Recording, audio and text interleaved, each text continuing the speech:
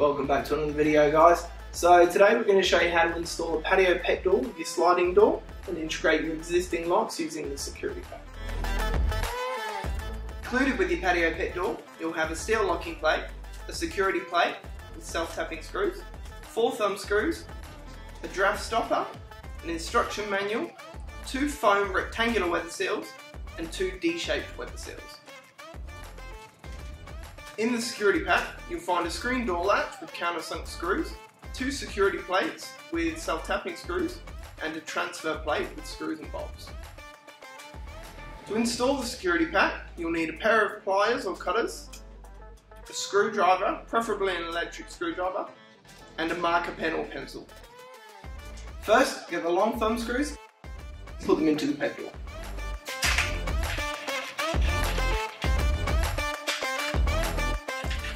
Make sure you don't tighten them up all the way.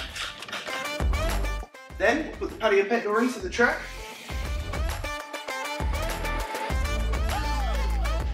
Push the top plate up.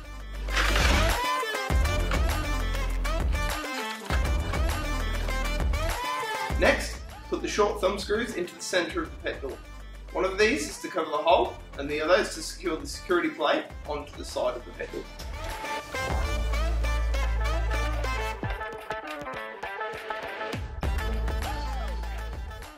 Next, we can use the sliding door to push the pet door into the tracks. Now if you're having trouble fitting the pet door into the tracks, watch video 015 for a solution. Then you'll need to mark the security plate on the frame with a pencil.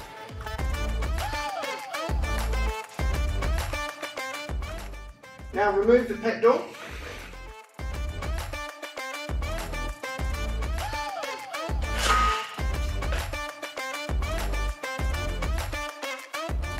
Then we'll attach the security plate to the frame using the self-tapping screws.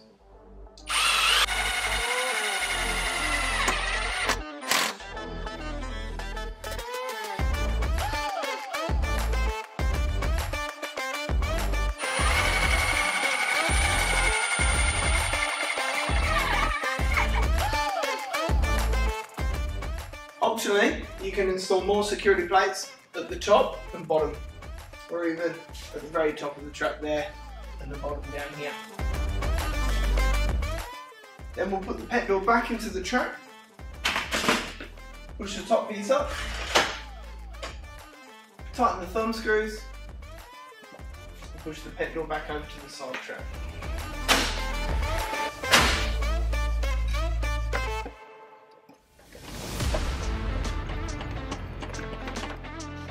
Now the pet door is attached to your frame. Next we'll apply the weather seals. First we need to clean the door. Then we'll apply the rectangular weather seal and apply it to the top of the pet door only.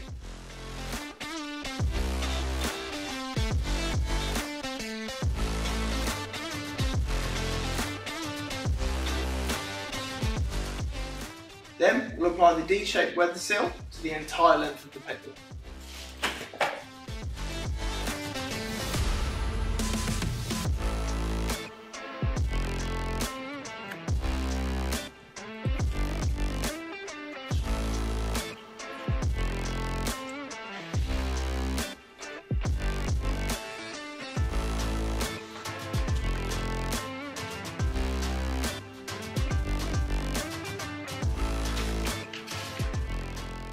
And trim off the excess at the bottom.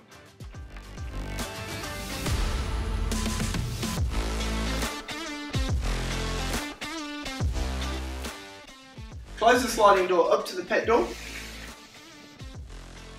Check there are no gaps between the two. If there are any large gaps, watch video 016 and that'll show you how to adjust that. Now the seals do need time to expand after they've been rolled up, so if there are any small gaps, don't worry too much. They will come out once the seal's settled. Now, remove the lock from the sliding door frame. These locks might look different on each door, but generally they are all the same. To do this, you have to remove the cover off of it first.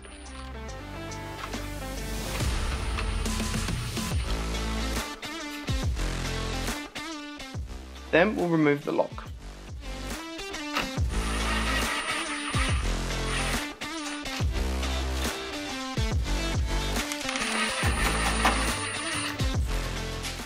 Once we've removed the lock, we need to attach it to the transfer plate included in the security pack. Some locks will attach from the front, some locks will attach from the side. This plate will accommodate for both. At the back of the lock, make sure there's a big enough gap so the cover can fit back on. To make it easier, grab some scrap timber and use it as a base. Position your lock onto the plate and secure it using the included screws. Now if the screws provided aren't the right size for your lock, you may need to get some additional screws.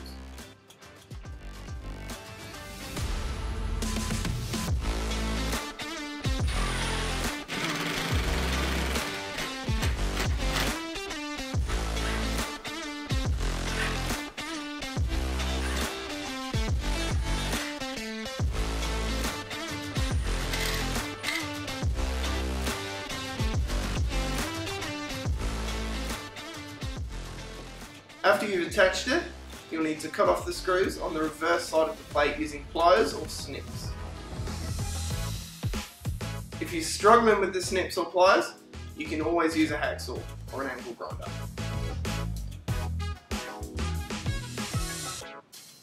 Once we've trimmed the screws, we can put the cover back onto the lock and secure it.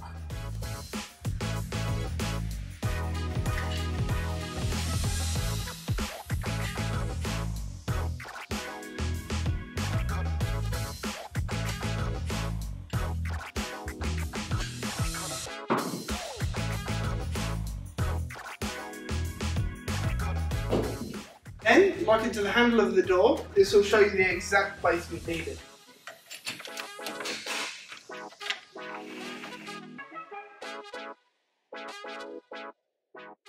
Hold the lock in place and use the self-tapping screws to attach it to the pet door.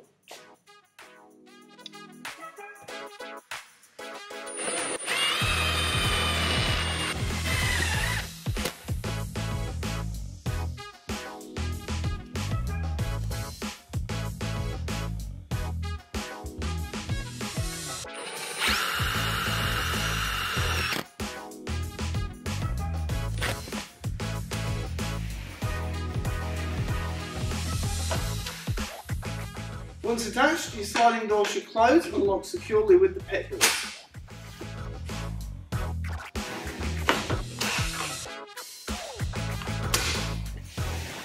If your latch doesn't lock smoothly, you may need to adjust this plate here.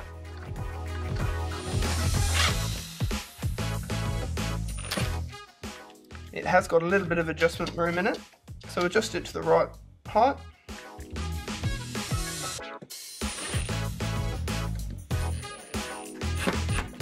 And then it should work smoothly.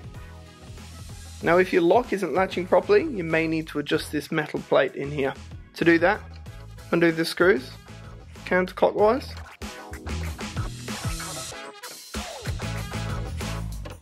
And that pushes the plate further out.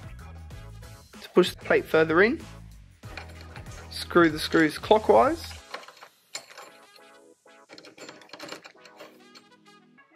And that'll push the plate further in. Finally, we need to apply the draft stopper to the back of the sliding door. Again, make sure the door is clean and free of any dirt for good adhesion. The draft stopper prevents drafts from coming around the back of the sliding door once the pet door's in place.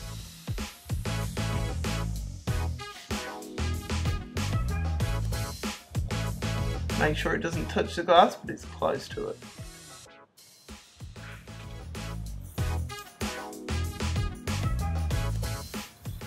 And then trim the draft stopper.